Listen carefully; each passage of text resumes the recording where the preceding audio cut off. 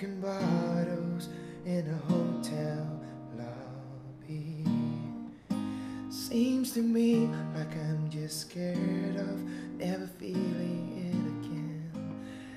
I know it's crazy to believe in silly things, but it's not